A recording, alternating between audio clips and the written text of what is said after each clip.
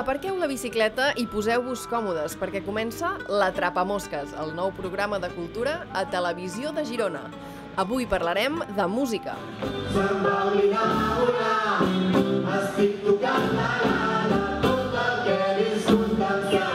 Anirem als principals festivals de música que s'han fet arreu del nostre territori aquest estiu i parlarem amb alguns dels artistes que hi han participat.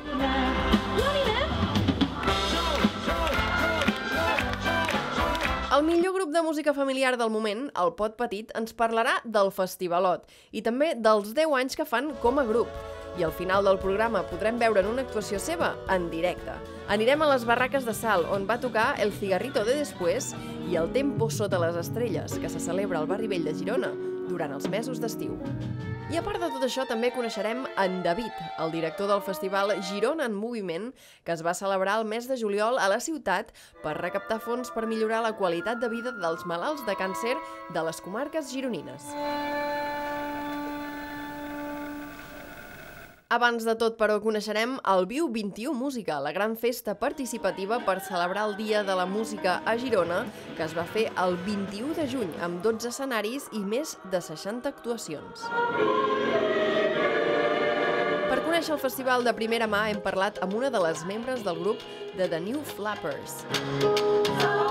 Les New Flappers som un grup de 12 noies, dividides en 3 cordes, la majoria de les cançons que interpretem, i assagem acompanyades d'una directora, l'Anna Pérez.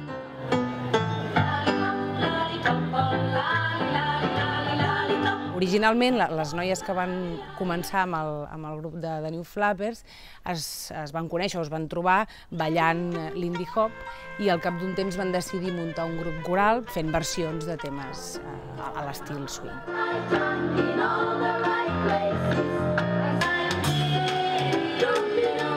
Jo vaig entrar fa un any aproximadament, però elles fa des del 2015 que tenen el grup. La darrera actuació que vam fer amb The New Flappers va ser aquí, en aquesta plaça, dins del Festival 21 Música, que és un festival que organitza diferents concerts en diferents espais de la ciutat, de diferents estils musicals. És molt interessant perquè apropa diferents estils de música, de diferents nivells, amb molts espais diferents de la ciutat.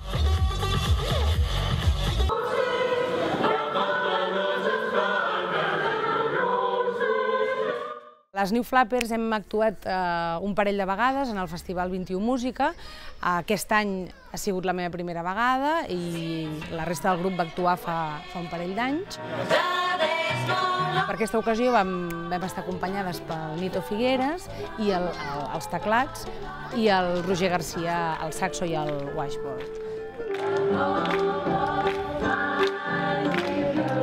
L'actuació d'aquest any va estar molt bé, al ser una plaça tan gran, molt a prop del centre, es va apropar moltíssima gent.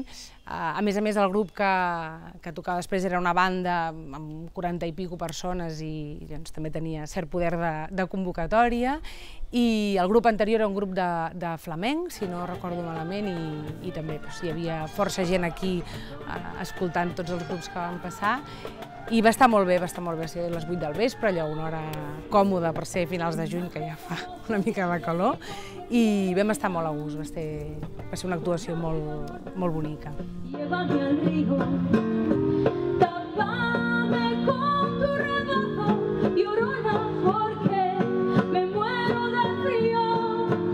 El repertori que fem és curiós perquè toquem estils molt diferents, com ara moderns, com pot ser GB, la cançó que fem de GB de Zaz, o la Bad de Bes de la Megan Trainor, que són cançons potser més modernes de l'última dècada o les últimes dècades, on ens en podem anar més enrere amb Ray Charles, Ella Fitzgerald, Nancy Sinatra, que també les versionem cap al swing.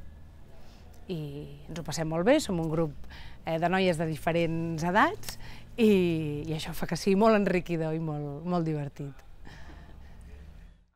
El cap de setmana del 15 i el 16 de juny es va celebrar el Festivalot, el Festival de Música en Família de Girona. Les famílies que es van apropar al Festivalot van poder gaudir plegats de tot tipus de propostes musicals i activitats relacionades amb la música de diferents estils. Som-hi!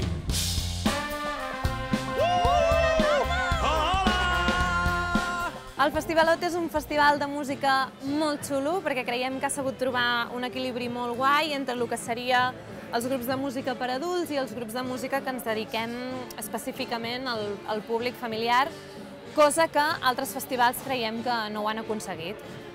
I que a més té en compte molts aspectes tècnics que són molt importants, com tenir el volum baix a certs concerts o l'aforament de gent a llocs com l'auditori o espais oberts no, perquè és difícil de controlar, però els que són tancats, dir no entra més gent perquè treballem amb nens i nenes. Festivalot! Fem 10 anys, tenim moltes sorpreses, moltes coses preparades, entre elles fem una gira on només fem a 10 llocs del territori català. És un concert molt especial perquè són 13 músics, més tècnics, més molta gent que ens acompanya, i el que hem volgut ha sigut estirar les cançons, apretar-les i fer una cosa molt xula que agradarà molt. De fet, serà les 10 úniques vegades que els nens i nenes podran fer una cosa que ens demanen molt, que és entrar a dins el pot. És a dir, l'escena ja no passarà fora, sinó que passarà a dintre i podran descobrir diferents raconets de com és aquest pot petit per dins. Llavors, quan el pot obre els ulls... Jo crec que em quedo, que em ve així del cap, amb una que ens passa, que no passa sobre l'escenari, sinó que passa a baix, i que és molt guai, que és quan les famílies t'expliquen el bé que els va una cançó perquè el nen es prengui la medicina o perquè mengi, però una cosa molt màgica que ens passa és que ens porten els xumets, els xupetes, saps? I és com que fort que es desprenguin d'aquesta eina, que per ells són tan importants i ens la donguin a nosaltres. Trobo que és molt màgic. I jo em quedo en molts moments, però recordo un d'especial, que és un dia que en una actuació de Selva de Mar va venir una nena a dir-nos que sabia cantar una cançó en llengua de signes catalana. I va pujar a l'escenari a fer-ho, i arrel d'això a nosaltres també se'ns va despertar com molt interès per dir, ostres, clar, volem que les nostres cançons arribin a tothom, doncs també les hauríem de fer en llengua de signes, i per això també va començar tot el projecte de signar totes les nostres cançons i penjar-les al YouTube. Els pirates amb un mocador al cap.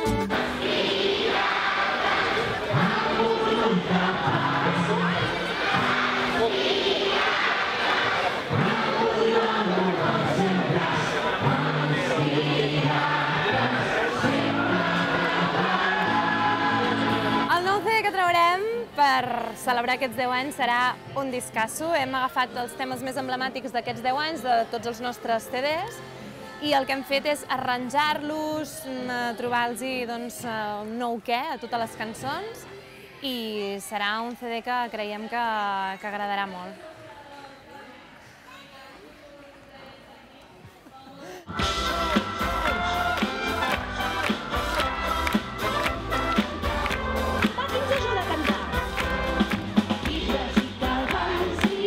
Tots dos som de la comarca i el projecte va començar aquí i es va anar fent com gran, i vam començar a anar arreu de Catalunya i fora i així, però on més hem tocat ha sigut aquí. Jo crec que per això hi ha tan bona rebuda, hi ha tanta estima.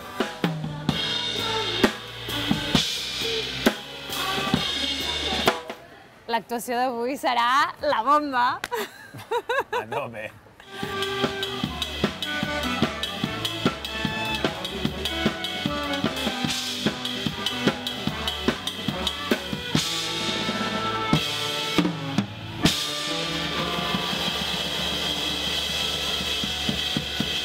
I ara és moment d'anar cap a Salt, que del 24 al 29 de juliol, com cada any, va celebrar la seva festa major. I a l'era de Cal Cigarro, on hi ha les barraques, hi va tocar el Cigarrito de Después. Cigarrito parteix de la rumba catalana. Sí que és veritat que fusionem bastant, vull dir, i els acords, per exemple, no són sempre els típics de rumba catalana. i fiquem a vegades una mica d'esca, fet a la nostra manera, una mica de reggae, gypsy, manouche, inclús hip-hop a vegades, si podem. Tot, ens agrada barrejar-ho tot, però diguéssim que partim de la rumba i del ventilador.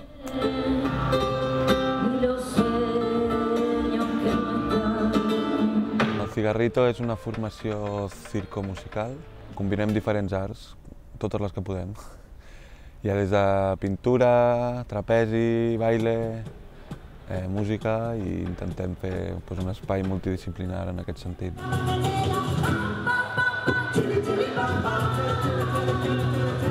Normalment actuem pel gironès, bastant. Sí que de tant en quant sortim, per exemple, aquest estiu hem fet una gira per Alemanya, també hem anat per Espanya, hem anat per Teruel, per Zaragoza, però bueno, la gent ens coneix més per aquí i és per on surten més els vols. La finestra mig oberta de la casa del canal. La nostra música no arriba a traspassar fronteres, més que res perquè som com ens ho autoproduïm tot i ens ho autogestionem tot. Llavors no tenim una campanya de màrqueting com la Rosalia. Però bueno, tenim gent que ens segueix, estem bastant contents. El nostre projecte principal, sobretot, és fer bolos grossos amb tota la banda. Perquè amb el Cigarrito tenim algun petit format, però ara volem tirar més a poder fer-ho tots junts i mira, si surten menys bolos és igual. O sigui, la nostra projecció és el format gros.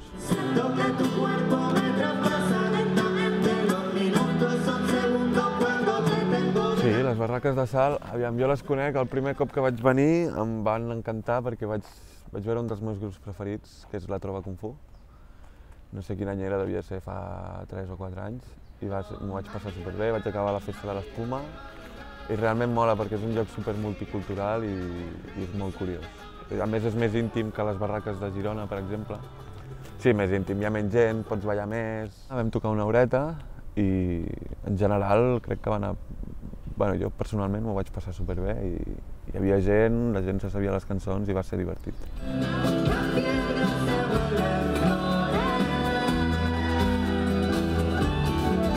Aviam, el panorama musical de Girona jo penso que és superric, hi ha un piló de gent que fa música i música de qualitat.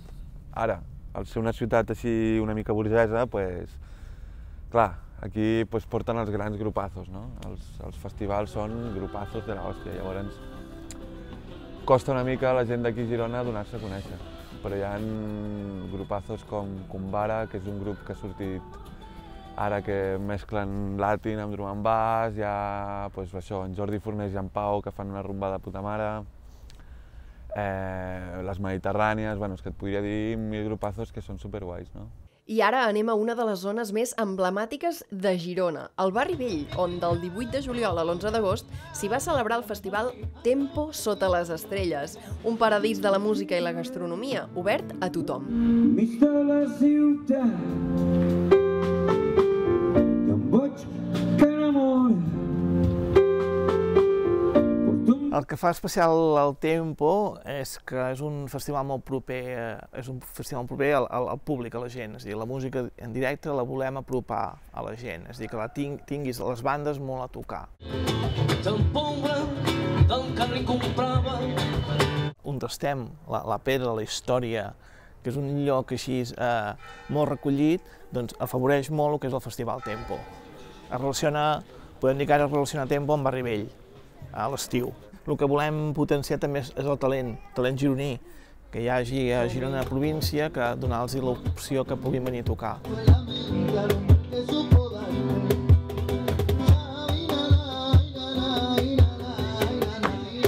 Hi ha dos espais, espai de pagament, de concerts més potents o amb un escenari més gros, i el tema de dalt, que és el Village, que és on donem l'oportunitat a talent gironí, talent de província i col·laboracions. A dalt què permet? Clar, estàs en un ambient molt més distès, hi ha diferents tipus de cadira i pot ser tombona o tamboret, és més informal. I també permet que hi hagi música durant quasi tot el dia.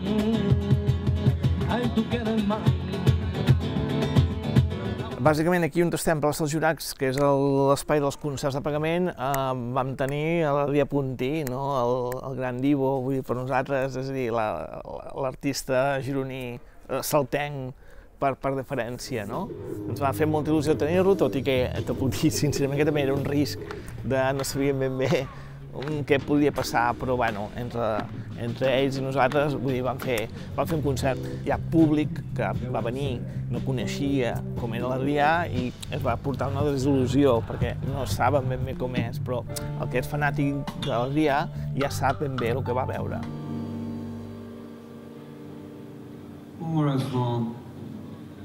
The short can wait and blue. Sigues mesé i no portis bé, encara que vulguis no faràs el fet. Truca a la mare i fes-te el valent, un dia de casa empeny els senyers. Van haver dos parts, va fer temes clàssics, és a dir, no els tan clàssics, però també presentava cançons del nou disc que presentarà. Va ser molt important per ell perquè en aquesta plaça feia 23 anys que va tocar l'últim concert d'un papa. Vull dir, per ell li va portar molts records. Va ser un concert, no et diré emotiu, però va ser un concert allò que dius, ostres, que va agradar. T'estimaré, però no sempre ho puc fer-ho més. Però no sempre ho puc fer-ho més. Però no sempre ho puc fer-ho.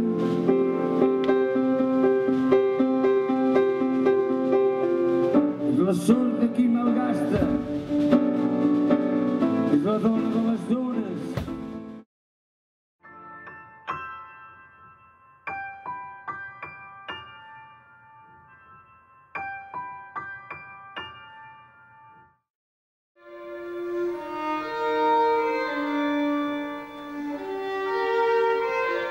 Em dic David Rodríguez, soc ballarí professional i soc l'organitzador del Festival Girona Moviment, que organitzem juntament amb la meva associació i la Fundació Oncolliga Girona.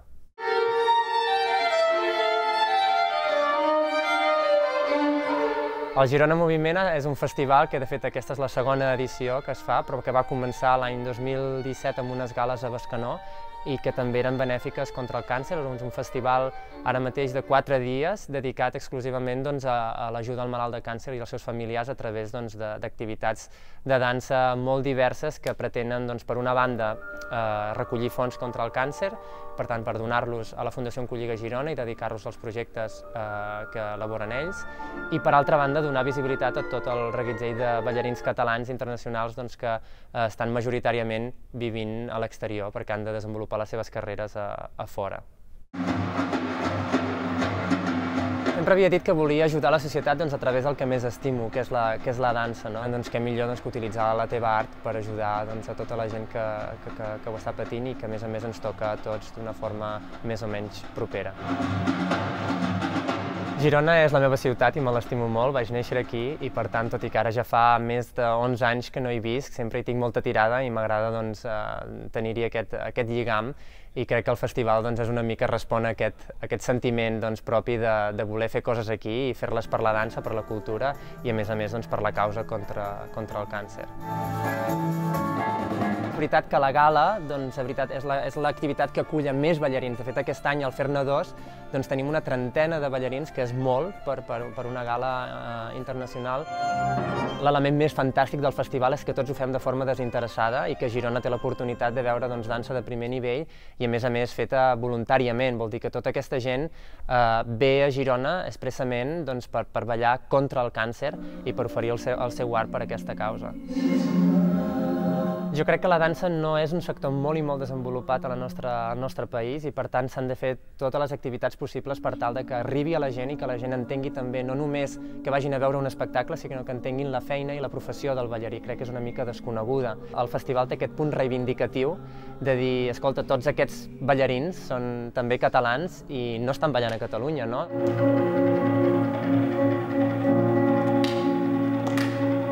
La dansa és cultura al 100%, i no només cultura, sinó que abarca molts més sectors, el sector de l'espiritualitat, el sector de la salut.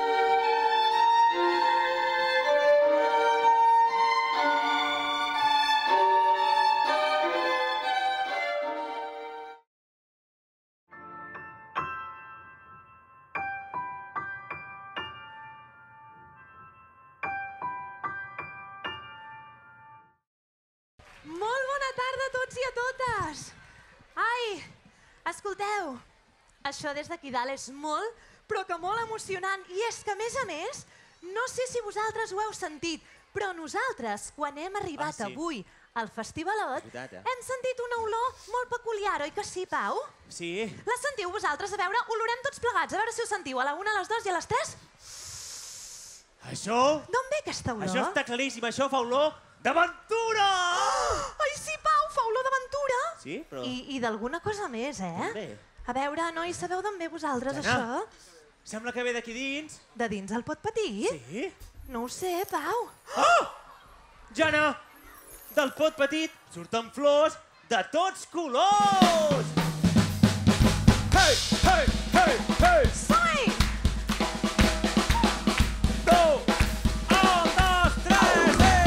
Qui ens ajuda a fer-ho? A veure?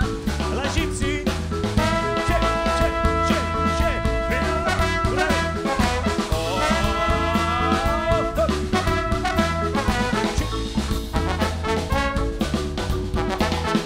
No hi ha un lloc millor que faci tan bona olor. Segur que vols venir a veure el meu jardí. Amb la terra i l'aire, la llum del sol i l'aigua, una planta va creixent de mica en mica lentament. Geranis, geranis, tulipes, tulipes, roses, margarites, vine cap aquí. Para. Què passa, Pau? Tenim un problema. Ai, a veure. I és que veig a molta gent, però no els sento cantar. Mireu, és molt fàcil. Nosaltres diguem el nom d'una flor i vosaltres el repetiu superfort, com si s'acabés el món així. Sí? A veure, farem una prova. Per exemple, si jo dic geranis. Ai, ho feu molt bé, A veure aquesta, que és més difícil. Tulipes. Tulipes! Flipes! Sou més de tulipes, no? De temps de flors, aquí a Girona. I aquesta? Lliris. Lliris! Ai, Pau, melmelada, que farem un jardí preciós, som-hi! geranis, tulipes, roses, margarites, vine cap aquí. Lliris, roselles, menta i romaní, vine a veure el meu jardí.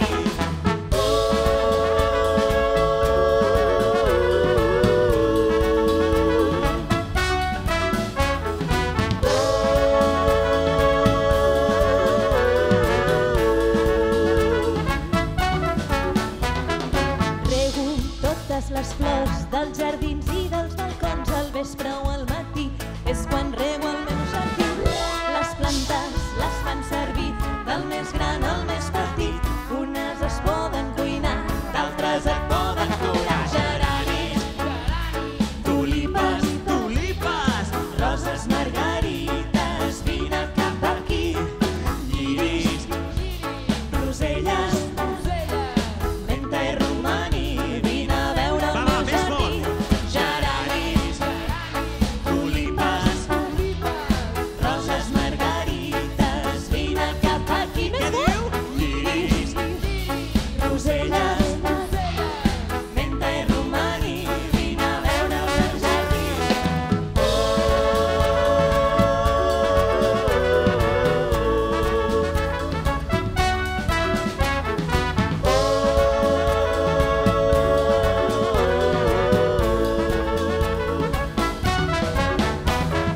Jo vull que vinguis a veure el meu jardí.